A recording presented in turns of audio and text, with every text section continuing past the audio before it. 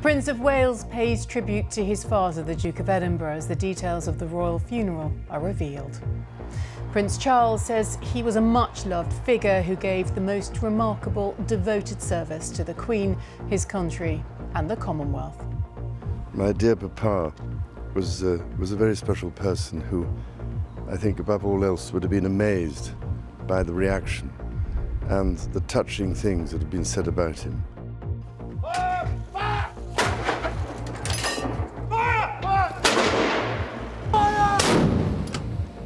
During the day, there were gun salutes across the country and around the world to mark the Duke's death. His funeral will be held at Windsor Castle on Saturday. There'll be just 30 in the congregation and a minute's silence across the country.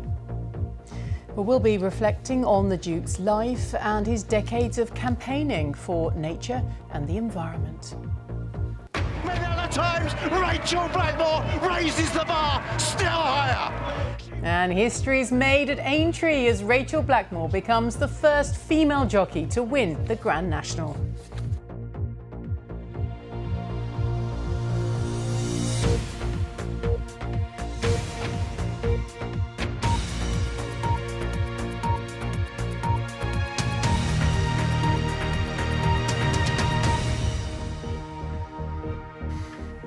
Hello, very good evening to you. The Prince of Wales has tonight paid tribute to his father, the Duke of Edinburgh, saying he and the royal family miss him enormously.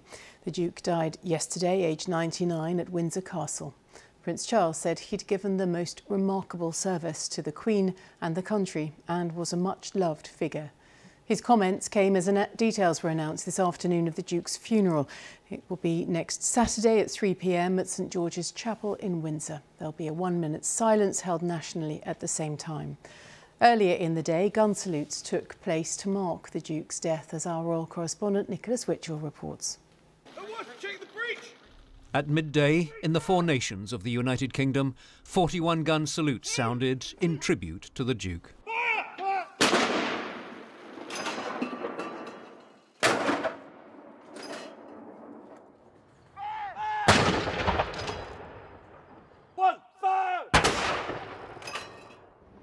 And for a man who served in the Royal Navy in the Second World War and later, guns were fired in tribute aboard several warships and in Gibraltar, home to the Royal Navy's Gibraltar Squadron. At Windsor Castle, the Earl of Wessex arrived with his wife to join the Queen in the family's mourning as officials put the finishing touches to the plans for the Duke's funeral. It will take place at 3 o'clock next Saturday afternoon at St George's Chapel inside Windsor Castle. No part of the funeral will be accessible to the public. The Duke's coffin will be borne in a ceremonial procession from the castle's state apartments to the chapel. The coffin will be borne on a Land Rover which the Duke helped to design. Members of the royal family will walk behind the coffin. There will be a national 1-minute silence when the coffin reaches the chapel at 3 o'clock. Inside the chapel, the congregation will be limited to 30. The Prime Minister won't be attending to free his place for the family. Members of the public are advised not to go to Windsor. The best place to watch it will be on television, said a palace spokesman. From his Highgrove home, the Prince of Wales has paid this tribute to his father. As you can imagine, my family and I miss my father enormously. He was a much-loved and appreciated figure. And apart from anything else, I can imagine, and we're so deeply touched by the number of other people here and elsewhere around the world in the Commonwealth who also, I think, share our loss and our sorrow. And my dear Papa was a very special person who, I think above all else, would have been amazed by the reaction and the touching things that have been said about him. And from that point of view, we are, my family, deeply grateful for all that. It will sustain us in this particular loss and at this particularly sad time.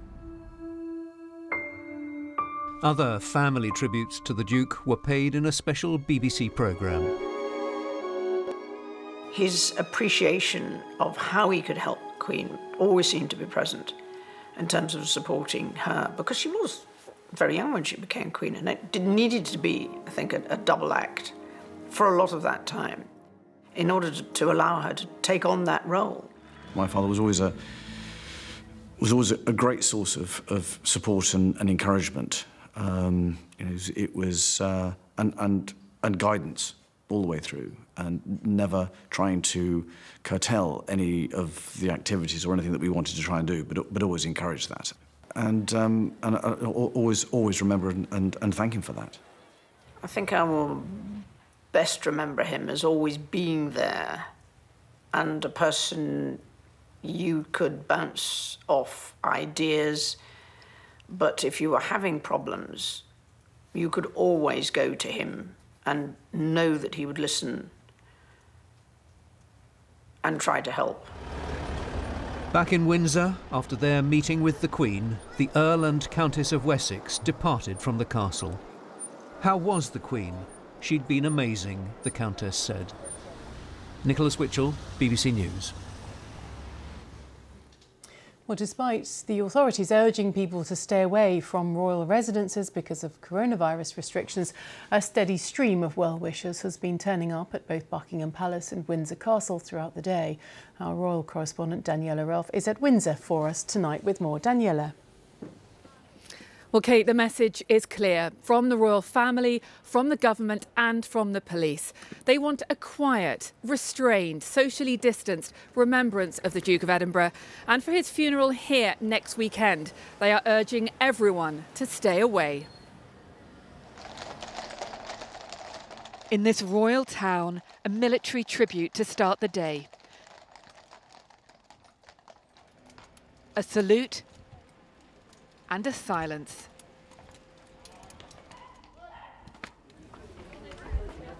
Through Windsor, there was a steady stream of people from early this morning. Curious locals and those making a longer trip. Some paying their respects with their own flourish. But the advice from the royal family and the police has been consistent. Stay away and avoid large gatherings.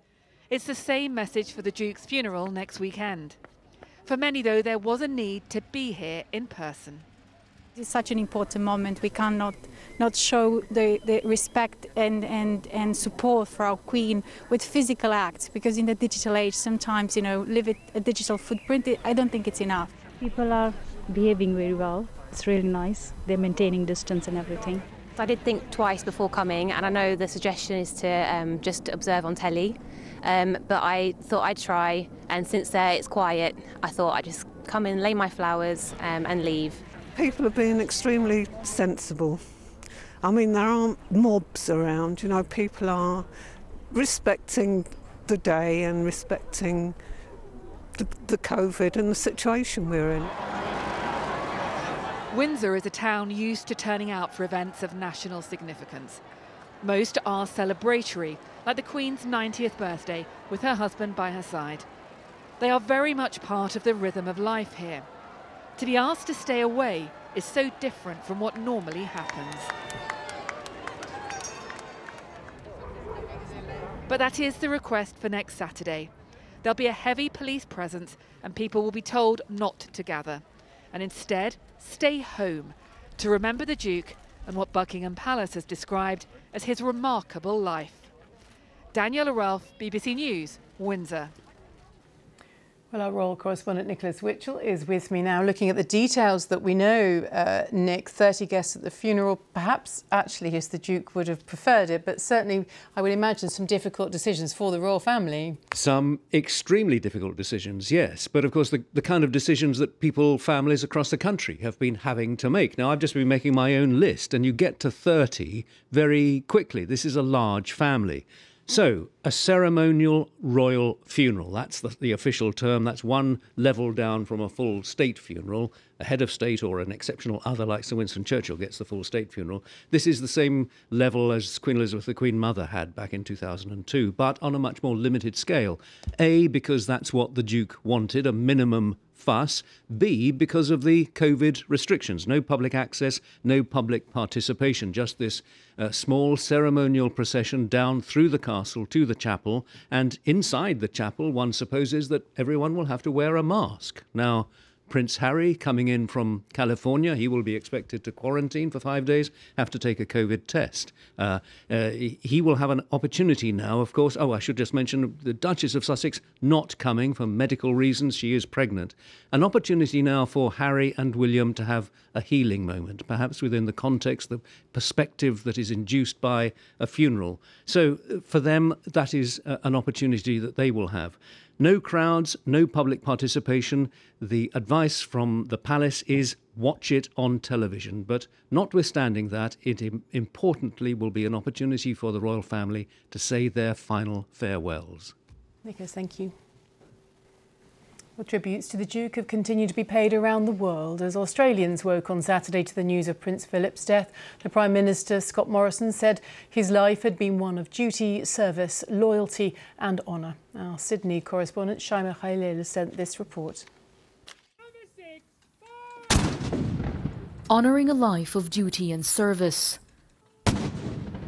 A sign of respect for a man who for decades has had a long and enduring relationship with this country. The Prime Minister paid tribute to the Duke of Edinburgh, whose presence, he said, was a reminder of the stability needed in a world that can often be uncertain. Memories of him will, of course, tell stories of his candour and a unique and forceful and authentic personality. But above all, he was a man who was steadfast, who could be relied upon, always standing by his Queen. Prince Philip's military services first brought him here in 1940. But it was in 1954 that he arrived alongside the newly crowned Queen Elizabeth on an historic visit, the first by a reigning monarch to Australia. Troops and representatives of many Australasian lands. The Duke visited more than 20 times and has fostered a close connection with the country and its people. At times, taking a moment to enjoy the famed Aussie lifestyle. Throughout the decades, Prince Philip was patron to nearly 50 organizations here. But it's his character, his candor, his ability to be himself that have endeared him to so many Australians. There's a restaurant. More than 700,000 young Australians have taken part in the Duke of Edinburgh's award scheme. Sarah Yolko started when she was 16. I don't think I would have been able to actually participate in community events or participate in physical activity and learn these new skills that I got to learn without the award kind of pushing me to do that. The Duke was also a well-known figure in New Zealand. He appreciated a traditional welcome, but his focus was always on supporting young people. For over 50 years, the Duke of Edinburgh Awards have connected him to thousands of New Zealand young people. And of course, perhaps most importantly, he has served in support of Her Majesty the Queen for many, many years in her service to New Zealand, the Commonwealth, and indeed the world. In Australia, the Duke of Edinburgh has always been warmly welcomed, and he'll be fondly remembered by the politicians and the public alike. Shaima Khalil, BBC News, Sydney. Well, Kenya's President Uhuru Kenyatta said the Duke had been a towering symbol of family values. Prince Philip was visiting Kenya, of course, with his wife when her father, King George VI, died and she ascended the throne. Our Africa correspondent Catherine Bayarahanga sent this report from there. The royal visitors stepped off into the hot sunshine of Nairobi. In 1952, a young Princess Elizabeth and her husband, the Duke of Edinburgh, were at the start of a tour, standing in for her father, King George VI, who was too ill to travel. The couple took in the sights, but little did they know that destiny was waiting in the wings. Half an hour after their arrival came the first engagement. Nearly all the people they met here have passed away. But in 2015, the BBC spoke to a man who spent time with them. She was a young, beautiful lady, and her husband. He was a big man. And it was here at the Treetops Lodge that everything changed for the couple. During an overnight stay, the princess became the monarch after her father died. Following their stay here at Treetops, the Queen and the Duke were catapulted into 70 years of service, not only to the United Kingdom, but the Commonwealth as well. And this was the start of years of friendship and partnership that the Prince had with this continent. As the Queen's consort, the Prince accompanied her on numerous tours in Africa. The first years of her reign saw a rise in independence struggles, and the British Empire retreated. Prince Philip often represented her at ceremonies to hand over power, like this one in Nairobi. Today, on the world's youngest continent, the Prince has left another legacy. Over 400,000 people in Africa are currently taking part in the Duke of Edinburgh International Award, transforming their lives. I think the fact that he was able to come up with a program that changes life, because even hundreds of years to come, I can tell you that this program will still be in existence. 30 years after that fateful visit, the royal couple returned to Treetops. They had experienced so much, but perhaps this place represented the moment that defined both their lives. Catherine Biarahanga, BBC News, Treetops, Kenya. Well, Prince Philip will also be remembered as one of the first people in the public eye to champion the cause of conservation. For nearly 20 years, he was president of the World Wildlife Fund, now the Worldwide Fund for Nature. And even after stepping down, he remained an active campaigner, as our science and environment editor David Shookman reports. Nature was one of Prince Philip's great loves, and the need to conserve it became a lifelong passion. He fought not just for endangered species, but for the whole of the natural world.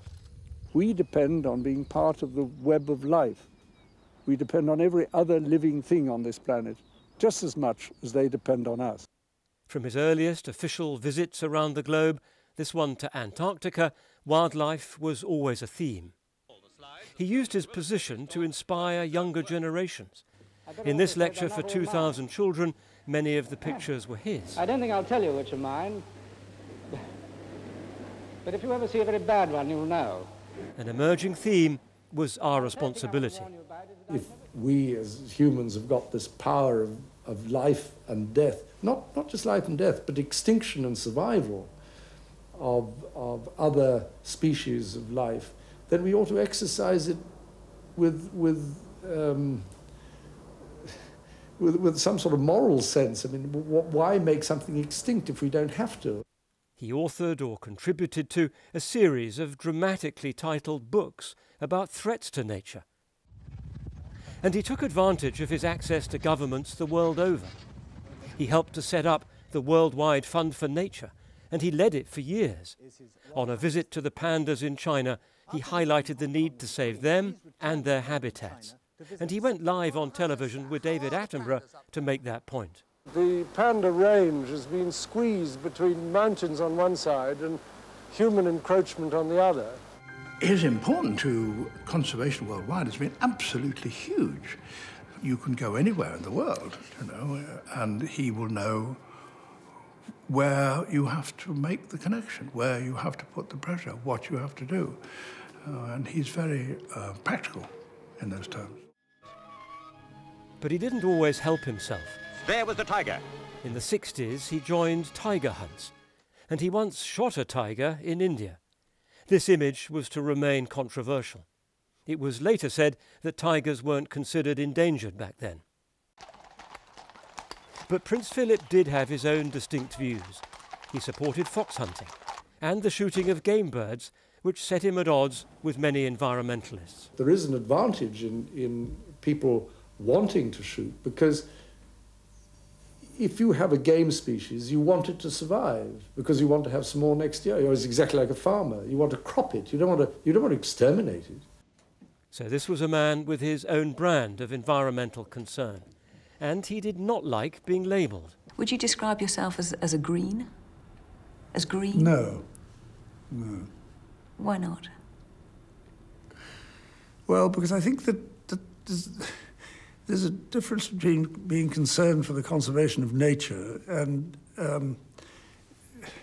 being a bunny hugger. When I was president of WWF, I got more letters about people, the way animals were treated in zoos, than about any concern for the survival of a species. But people can't get their heads around the idea of a species surviving. And as far back as 1970, with a young Prince Charles by his side, he was typically forthright about the need to be realistic in the fight for nature. After all, even naturalists drive cars occasionally. And having accepted that, we must go a step further and recognize that compromises have to be reached. Disagreement is inevitable, but the groups must go on meeting because we have simply got to hammer out answers to problems which are going to affect all life in these islands for generations to come. In many ways, Prince Philip was ahead of his time, using his fame as a royal to raise awareness of conservation. An early environmentalist who did not want to be called that, a unique campaigner for a cause that's ever more relevant. David Shrookman, BBC News. Well, we can take a look at some other news now. And first, the latest government figures on COVID. There were 2,589 new coronavirus infections recorded in the latest 24-hour period. On average, 2,710 new cases were reported per day in the past week. Across the UK, the latest figures showed 2,882 people were in hospital with coronavirus, with 40 deaths reported in the latest 24-hour period. That's people who died within 28 days of a positive COVID-19 test. On average, in the past week, 36 deaths were announced every day. The total number of people who have died is now 127,080. As for vaccinations, 106,878 people have had their first dose of a COVID vaccine in the latest 24-hour period, bringing the total to 32,010,244, which is over 60% of the adult population. More than 450,000 people had their second jab in the latest 24-hour reporting period. That's the largest number of second doses in a day. It means nearly 7 million people have now had both doses of the vaccine. The Irish Prime Minister, Micheál Martin, has warned that Northern Ireland must not be allowed to spiral back into sectarian murders and political discord. The Taoiseach's remarks, made on the 23rd anniversary of the Good Friday Agreement, came after a 12th night of unrest in parts of Belfast. 14 police officers have been injured. The reality TV star Nikki Graham, who found fame as a contestant on Big Brother, has died. She was 38 and was being treated for an eating disorder. Her family have asked for privacy at what they said was a tragic and difficult time. Activists in Myanmar say the military brutally suppressed a protest in the city of Bugeo yesterday, killing dozens of people. Witnesses told local media soldiers used heavy weapons and shot at anything that moved.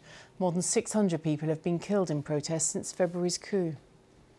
India has reported a record number of daily coronavirus infections, more than 145,000. There have also been 794 deaths, the largest tally in more than 5 months. The surge is being blamed on a reluctance to wear masks and on crowding. The situation, it said, has been worsened by a general shortage of vaccines, drugs and hospital beds.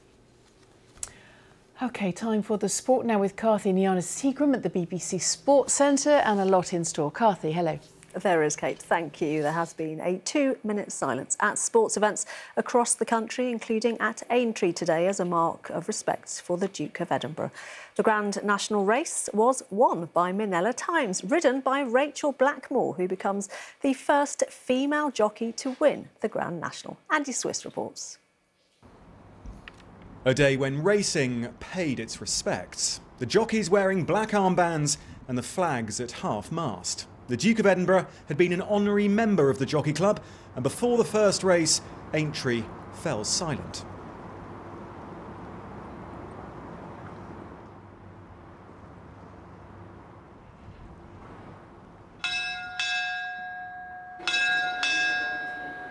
Well, the atmosphere here at Aintree is understandably subdued. Also because there are no spectators here. COVID restrictions mean that for the first time in the Nationals' history, it's behind closed doors. They're often racing. Soon, though, they set out over Aintree's fences. Of the 40 starters, 15 finished the race, and one horse, the Long Mile, was put down following an injury. As they jumped the final fence, it was Rachel Blackmore on Minella Times that led the way, and a sporting milestone beckoned. No female jockey had ever won the National, but Blackmore held on for history. Rachel Blackmore raises the bar! For the 31-year-old from County Tipperary, a triumph to savour, and for racing, a landmark moment. What does it mean to win it? It means everything. It really does. Like it's hard to even comprehend it right now, to be honest. It hasn't even sunk in. You know, the Aintree Grand National is the first race as a kid that would have caught my imagination or sparked my interest. To finish with your head in front is just beyond belief, to be honest.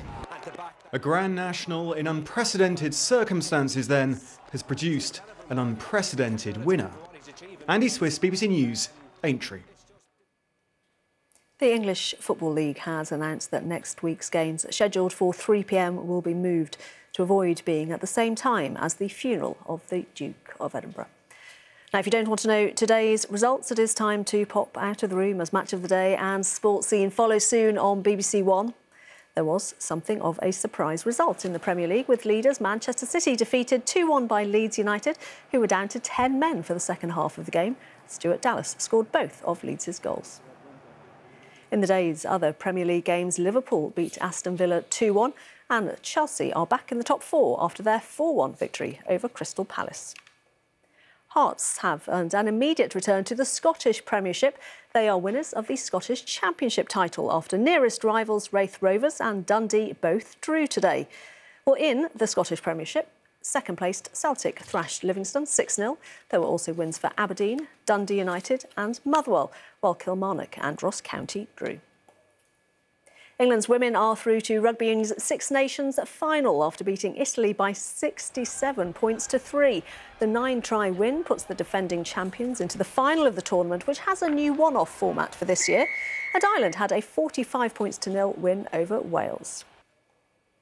In Rugby League's Challenge Cup, last year's beaten finalists Salford beat Championship side Widnes by 68 points to 4 to reach the quarter-finals.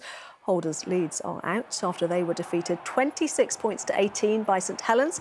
There were also wins today for Catalans, Dragons and Hull FC. Rugby Union's European Champions Cup results are on the BBC Sport website, along with the latest from the third round of golf's Masters at Augusta National, Kate. Lovely, Kathy. Thank you so much. And let's just return to our main story and those tributes to the Duke of Edinburgh. Thousands of people have their own personal memories having met him at official engagements over the years. On his 50th birthday in 1971, the Queen and Prince Philip visited the shipyard at Barrow-in-Furness in Cumbria, where they met twin sisters who remember the encounter to this day. They shared their recollections with our North of England correspondent Judith Moritz. Today at Barrow, the first of a new class of British warship takes the water. The launch of HMS Sheffield in 1971 was a momentous day, a real royal occasion. And for two people in particular, it was very special. Twin sisters Sheila and Anne present the traditional bouquet to the Queen. The sisters represent the twin industries of shipbuilding and engineering. 50 years on, Sheila and Anne remember meeting the Queen and especially the Duke of Edinburgh.